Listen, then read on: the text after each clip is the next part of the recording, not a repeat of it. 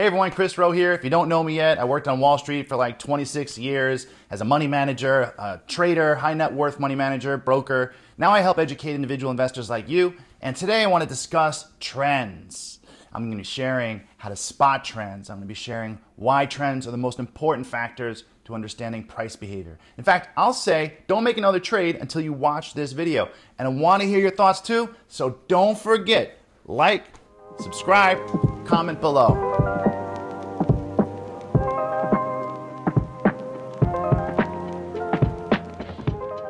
Trending markets as opposed to sideways moving markets mean everything to investor because it means that money is exchanging hands and investors want to participate in the exchange of that money. I know I do.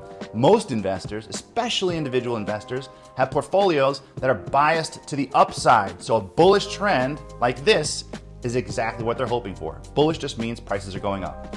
A market will continue to trend up or down until it doesn't anymore. It seems pretty simple, right? We don't try to call a top or a bottom. We simply manage our risk when the market reverses that trend. Just ride the trend, very easy. Personally, I think risk management is extremely important right now. With so much hype surrounding the market as it breaks new highs, it becomes paramount to clearly see what's happening in the market. Most people can't see what's happening in the market, even those professional talking heads that you see on TV. So let's break down trends and what they are. It's impossible to overstate the importance of viewing the financial markets properly. Again, most people can't do it. That's why my followers make money in the market. There's a lot of money to be made in the market. There's a difference between staying the course during volatile times or being shaken out of winning investments before the market simply charges higher again. That's why I place so much importance on shaping your understanding of the physics of the markets, sometimes even more than we do on individual trading ideas. I mean, the physics of the market is the most important thing. Unlike the ever-evolving financial markets, education and skill are not moving targets, so pay close attention. Nobody can ever take this education away from you. You could use it to make a lot of money. The world's greatest market technicians say the best indicator of future price behavior is current price behavior. I know that sounds crazy. That begins with the fundamental truth: the trend is your friend. So when charting stocks or ETFs, exchange traded funds, anything, futures, commodities, currencies, anything, identifying the trend is where it all begins. Trend lines are at the heart of every $1 million idea that I've had, that I've brought to my followers. The trend is the direction in which the market is moving. The market's trends are characterized by a series of zigzags that kind of resemble a series of waves or peaks and troughs. The direction of those peaks and troughs is what signifies a trend. There are three types of trends. It's very, very simple. Uptrends, downtrends, and horizontal trends, a sideways market. Sideways is still a trend. So an uptrend shows a series of higher highs or peaks and higher lows or troughs. A downtrend shows the opposite, lower highs, lower lows. A horizontal trend, aka a neutral trend, shows horizontal or equal peaks and troughs and reflects a period of indecision. This is also called a consolidation phase. It's very important to remember that. Now, stocks or indexes trade sideways as the bulls and bears slug it out. Eventually, the previous uptrend or the previous downtrend continues or moves in the opposite direction. As you study charts, you're going to find that many trends can all exist at the same time.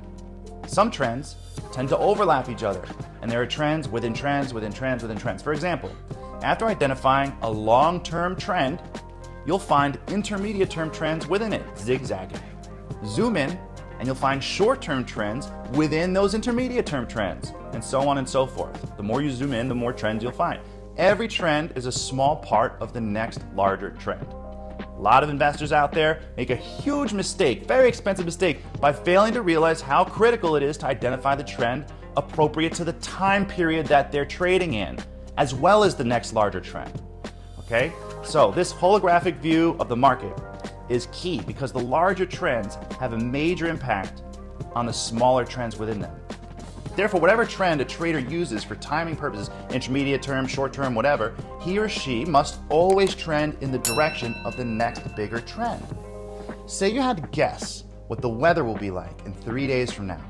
Knowing what's happened in the past few days, the short-term trend, certainly helps. But knowing what season you're in, the medium-term trend or intermediate-term trend, will easily help just as much. And knowing what part of the world you're in, the long-term trend, helps too. It's the biggest trend. You can profit from a security's decline with bearish moves like short selling a stock or buying a put option. Bearish means it's moving lower. Bears attack down with their claws. On the flip side, you can profit from an advance with bullish moves like buying a stock or a call option. Bulls attack up with their horns, up, bullish. Smart investors will buy a security or an in-the-money call option on the security when the market's oversold in an uptrend. They can sell short a security or buy an in-the-money put option on the security to profit from the decline when the market's overbought but within a bigger downtrend.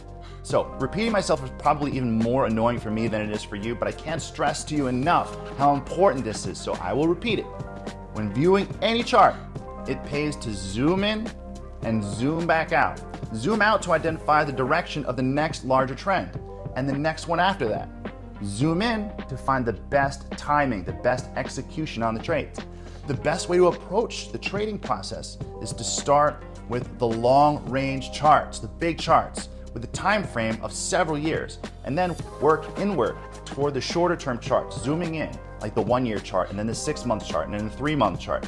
It also is helpful to start with monthly and weekly charts for the very big long-term view, and then check out the daily chart when you zoom in, which will be the chart that you base your trading decisions on. Your timing is more of a short-term thing. Then even more precise timing, finding the best time of the day to enter your trade, check out the intraday chart. It'll show you all the zigs and zags throughout the day. Checking the intraday chart is especially useful when it comes to trading options. That's because a 2% move in the stock could mean a 10 or 20% difference on the option. The definitions of the different trends, timeframes, are also somewhat fluid. Let's start with the 3 basic trends that we'll focus on. Near-term trend, aka short-term trend, equals days to weeks. Intermediate-term trend means weeks to months. Long-term trend means months to years. You want to profit from that trend. So remember, this is basic law of physics. A body in motion tends to stay in motion until a force or obstacle impedes or changes that motion. Trends usually continue. They hardly ever reverse. Very seldom do they reverse. Experience shows that a similar principle acts on stock prices by acting on human behavior. Trend is your friend. The main benefit of charting is that it lets us identify trends early and then act on them by trading in the direction of that trend. The idea isn't to try to anticipate what the market will do next. That's a loser's game. Simply instead, go with what the market is currently doing. Your focus should never be on why the market's doing what it's doing or why it might do what it's doing. It should always be on what's occurring now, what prices are doing in relation to the current trend. Too many traders out there. They lose money. They try to anticipate or guess what the market's next direction will be. Sucker's game. Don't do it.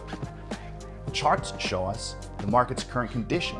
They reveal pictures of bullish or bearish psychology and the rest of the trending to keep things moving in the current direction. So human nature doesn't change. That's why technical analysis works.